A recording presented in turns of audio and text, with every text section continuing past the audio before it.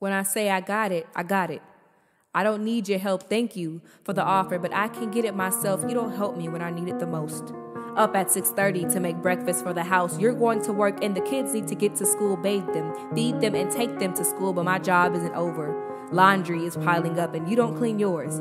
You throw it on the floor. My work are these chores. Go downstairs and cook. That's what's expected. Since I don't have an actual job, my time is misdirected. My sole job is supporting you and all your plans. Disregard my dreams and aspirations because I'm not a man. You come home, take your clothes off, and once again, they're on the floor. I'm your maid, right? And that's what I'm here for. I'm responsible for my health and well-being and the ones coming in and out of me. And I've been praying for mountains to move, but the only thing moving is the rock of this family. Going to pick the kids up and then help them with their homework. I handle doctor's appointments, dentists, and more, but I don't do much of my time. Comfort you when you had a hard day at work, but you don't ever ask me about mine. So don't hold the door for me. I'm not crippled.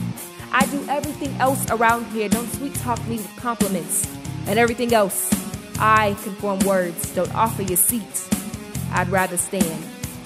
I pray to God that somewhere out there, there's a real man